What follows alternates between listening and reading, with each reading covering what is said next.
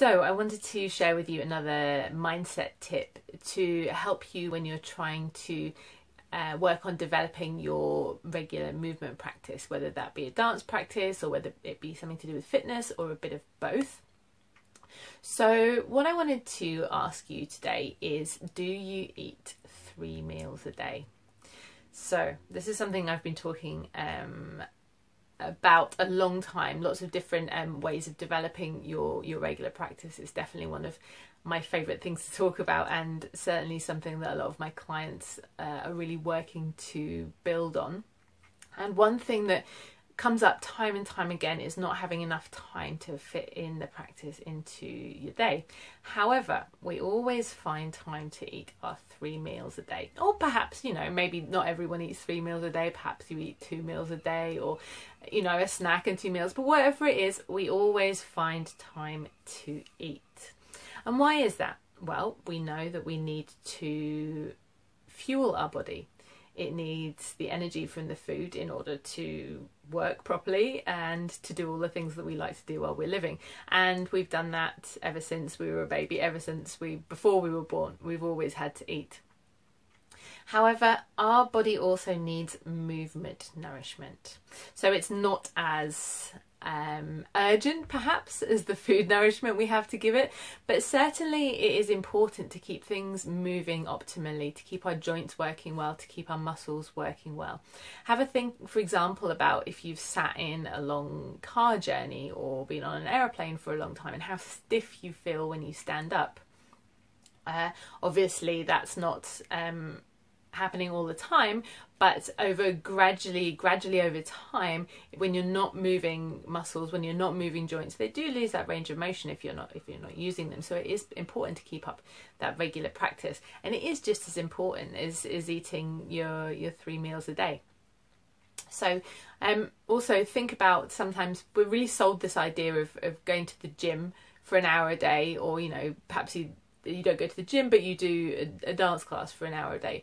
But if you spend your whole day sitting at your desk and then you drive home, or perhaps you're working from home at the moment, as a lot of us are, and you're literally rolling out of bed and then sitting behind your kitchen table in your pajamas to do your work, and then maybe you do some exercise and then you go and sit on the sofa for the rest of the evening watching Netflix or something along those lines, really you're still living quite a sedentary lifestyle if you're only getting in a half an hour or an hour of movement a day. Particularly at the moment, with a lot of us working from home, we've even lost that morning commute, the evening commute. Perhaps that short walk you had to the bus stop isn't there anymore. So it's even more important to really try and find regular moments within the day to get in that movement practice, and really considering them like your 3 meals, as important as the food you eat during the day, is for me a really interesting way to start to develop the mindset of someone who does do regular movement throughout the day. Yeah, and I think we all know that movement is good for us. We all know that moving our bodies makes us feel good. Why do we feel like resistance to it? Why do we stop doing it, even though we know it's good for us? We know we should be doing it. We know it makes us feel good.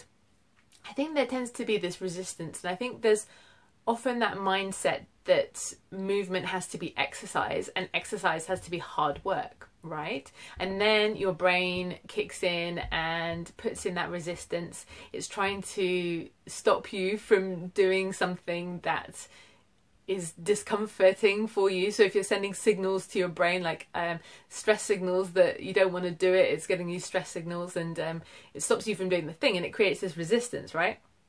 But not all movement has to be exercise. Not all movement has to be hard work.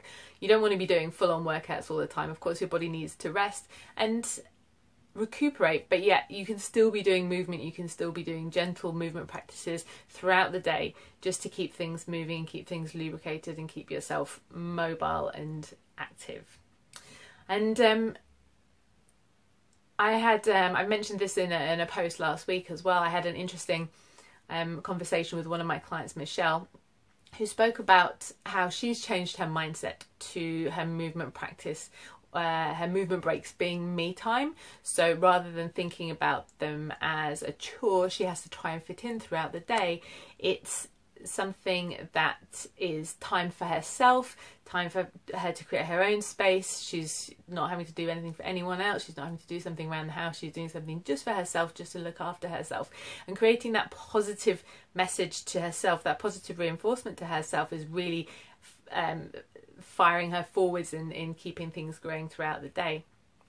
I encourage you to maybe even take that a step further. Think of your movement practice. Think of your movement breaks along the same lines as a delicious meal or a delicious snack you prepared for yourself, and it's going to feel really good and feel really good in your body and make you feel really good when you do it. So that's going to give you a really positive feeling. And even taking that yet another step further, you can even add these movement breaks onto your meal times. So maybe you do have, even if you don't have a fixed meal time each day, you're probably going to eat at some point during the day.